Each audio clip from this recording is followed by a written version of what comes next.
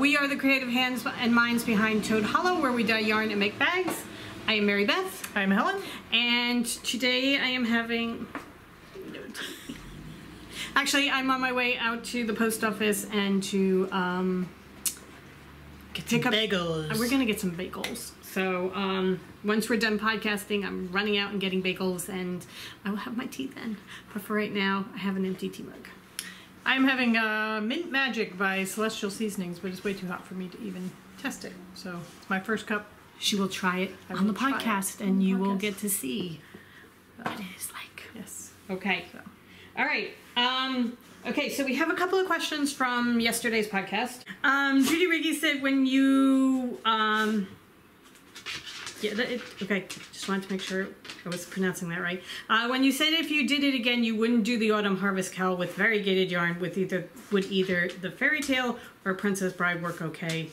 She wanted to do a sampler cowl, but doesn't want to lose the details. All right, so Snuffleup, I guess, could you get off there, please? Where I had the treats held. Drew is snuffling around there now, only now there's yarn. All right, so this is the Autumn Harvest cowl. And the Princess Bride, I think, would be very, very pretty in it. However, it does have brown speckles. I don't think it's going to affect it that much. When you said Fairy Tale, I didn't know whether you meant our Once Upon a Time or the monthly fairy tales. If you're doing the monthly fairy tales, Wolf or Red would be perfect. The section is this section here with the owls and the trees. I think the variegation works okay. So like the Princess Bride would all work, and maybe you use left-handed. I was thinking of doing it all in one color. Oh, you could do that too. Then you don't get to use the mini sets. No, you don't. And I personally, when I'm doing these things, I like the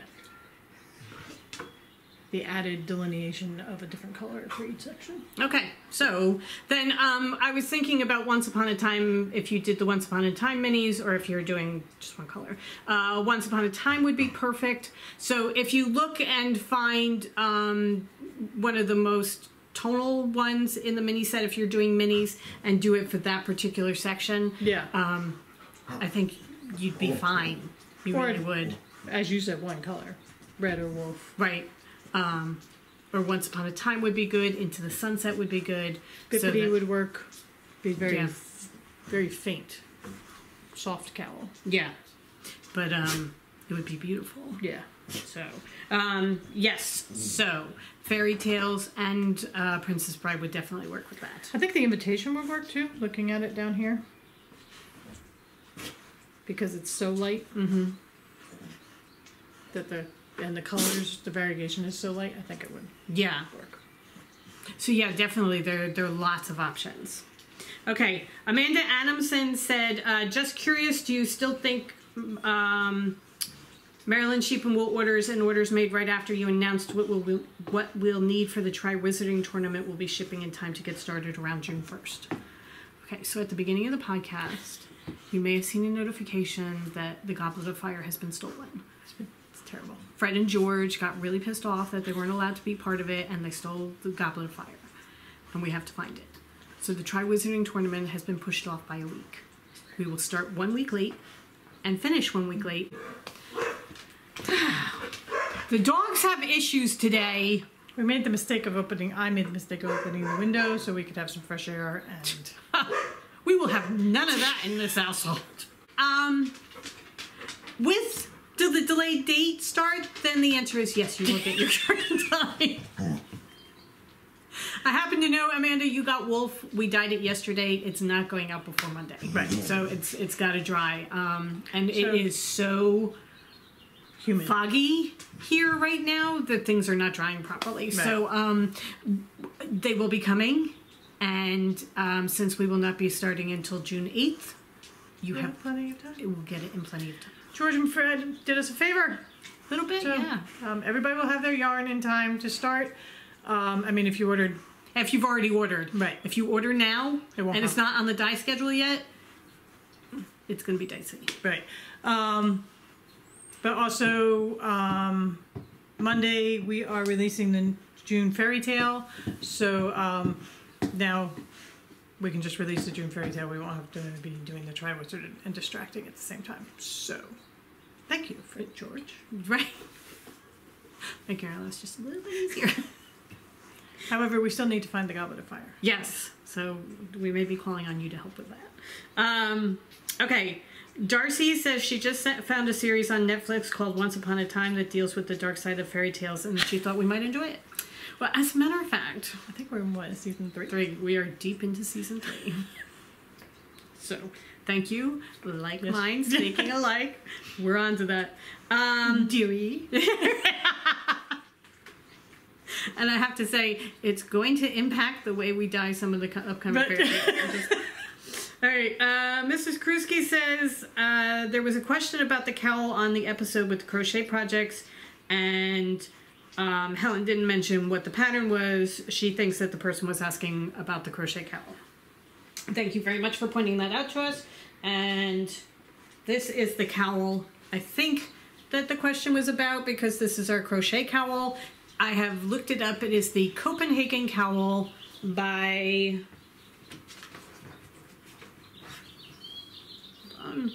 the Copenhagen cowl by Fiberflux, who is Jennifer Dickerson. It is a free cowl, a free pattern on Ravelry.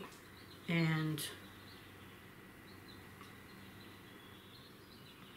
you'd swear she did it in the crawdads. In the crawdads. So that is Copenhagen, like the city, Copenhagen cowl. Okay. Kathy Clark says, what is a magic knot? Okay. A magic knot is a way of joining two strands of yarn together when you're knitting. Some people like to just weave in the ends. Some people like to knit in the ends. Some people use a spit method where they wet their fingers. I think it's called the Russian join. Okay. I've heard people call it the spit join, where you moisten them together, and I think basically you felt them together. And that's one way of doing it. I figured nobody sees the back of my projects, so I don't care if there's a tiny little knot there. Right. And I find that the magic knot works very well for me.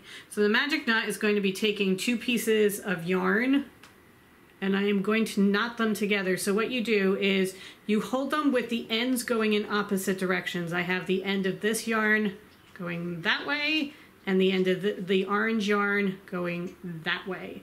And what I do is I just tie a single knot around the first piece of string. You probably cannot see this at all, but I think what we'll do is somewhere down the road we'll do a quick video on it where but you tie a knot. I hold the camera and like that around the first piece of string, and then you take this piece, the orange piece, and tie a knot like that around that piece of string. So now you have a knot here and a knot here, and you pull them together like that, and it makes a really nice tight join. And then if you do it with long enough ends, you can just sew the ends in once or twice so that the ends are hidden, and then you just have a little tiny knot on the back of your work. And I think the key on the magic knot is, because I've had some of my magic knots come undone, is don't snip your end too close to the knot, because the knot will work itself out as Mary Beth said, if you leave yourself a long enough end to weave in, that's the best way to do it. You're still weaving in ends, but you've got a little bit of a tighter join than just weaving in ends. Right, and if you leave yourself a little bit and you're just weaving it in under like 2 stitches rather than a bunch of stitches, then it's a piece of cake. Yeah, really and is. I mean, as far as your work is concerned, you can't really see the knot because it's so small unless you're looking for it, and you might have a slight bump in your work, but if that doesn't bother you, then it's the easiest way to join. For me, it's the way if I'm working with minis or anything like that, or if I'm working with things that are a lot of different color changes, my best way of doing it. If I am doing something where I'm doing, when I did the JC sweater, where I did the Northern Lights to begin with, and then I did a block of Forsythia Randia because I didn't want to join 2 colors. I wanted to break between the 2 skeins.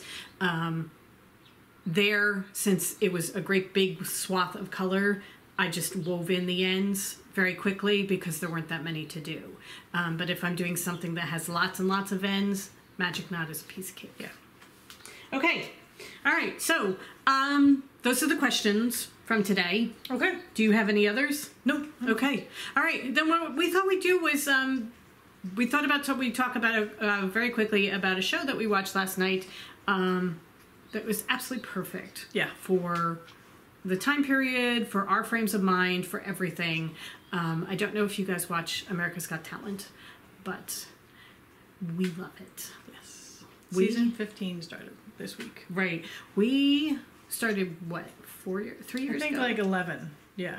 Were we like 11? I think so. Okay. Because we did have Nick Cannon for the host for 1 or 2 seasons. Right. And then Tyra Banks was there for a while. And Terry Crews has just taken over. Yeah. So I think out of all of them, Terry Crews is my favorite. He's by far the best, the host. He just has so much fun. But we watched the first episode because they were able to film some before the lockdown came through for the coronavirus. And it's going to be very interesting to see what they do going forward. Because I did read an article that said that they are going to be judging some at-home acts as well as the ones that were able to come into Los Angeles to perform on stage. So it's going to be very interesting to see. Yeah, because I did not enjoy The Voice as much when they got to the point where they were doing it from home. Right. But I can see where this type of thing might be better than The Voice. Not better than, obviously, the production. But, well, and I mean, the acts, I think, lend themselves better to an at-home, right, amateur video type of thing. I do think that there was the comedian who did voice impressions, who was performing in front of a live audience. He has a big internet following. He does social media. Big social media following, but he was performing before a live audience for the first time ever. And he did phenomenally well. He did really well, but there's a difference. Oh, absolutely. There's a different vibe. There's a different feeling in the air when you're doing it, and you'll never nerves. Get the feeling of standing on that stage and seeing the crowd react to you. Right. Because that's just life-changing for some people. Yes, so. Most definitely. But also, doing it at home takes away the nerves a little bit. Yeah. So that it's going to be interesting to see how... You also get to do multiple takes. Right. So that... or are they doing it live and you can't do multiple takes? I don't know. I have no idea. Right. We have no idea. But we both decided we would each pick our favorite act from last night and just comment on it briefly and then encourage you to watch it because it is the perfect feel-good show. It's just, yeah. I cry at some points. And I mean, you see smile. some come out and you're like, I'm going to cry. Yeah. Nope, and then you see some come out and you're like, oh, who told you that was a good idea? Right. I mean, really, who told you that? With that performance artist, really, who told you that was a good idea? But anyway, do you want to go first and tell what your favorite was? Sure. I love the pig act. Surprise. The animal act got me. But there was a were trained pigs, and they had pigs of all sizes. And There was one who was over 700 pounds. Yeah, he was very big. She was very funny. She was. And then the little one that would not stay in position. Well, I thought they were great. Well, the judges were very surprised that the pigs were able to do the tricks that normally only dogs would do, but pigs are smarter than people give them credit for. I think they say that pigs are smarter than dogs. Yeah. And they say that pigs make phenomenal pets, because this couple, they rescue the pigs from the farms. And they just bring them home. And they're part of their family. They took out a baby piglet. Oh my god. Guess who wants a pig? The answer is not Spike. Seeing how he reacts to the cats, I'm going to go with not Spike. Hey, he didn't bark at the TV. We can't watch the dog acts without the dog doing. That is very true. So he did not bark at the TV. That is true. All right. Well, maybe there's a chance for a piglet. Going by the look I'm getting, no, there's not. Okay. My favorite was the drummer. I loved the drummer. I thought he was so good. He was nervous going out, but oh my god, he was so good. I just unexpected. Yes. And just he was the full entertainment package. Yeah, they said Simon Cowell said that he was a performer, and he is. The pig farmer did say that, or the pig performer did say that he wanted to be the first pigs on the Vegas Strip. So go watch it. Yes, it's so much fun. It really is. Yeah, and let us know what your favorite act was. Yeah. All right. So we are going to. I'm going to run to the post office. And Helen's going to edit the podcast, and then we're going to get our day going. Yeah. We hope you have a wonderful day, everybody. And we'll see you tomorrow.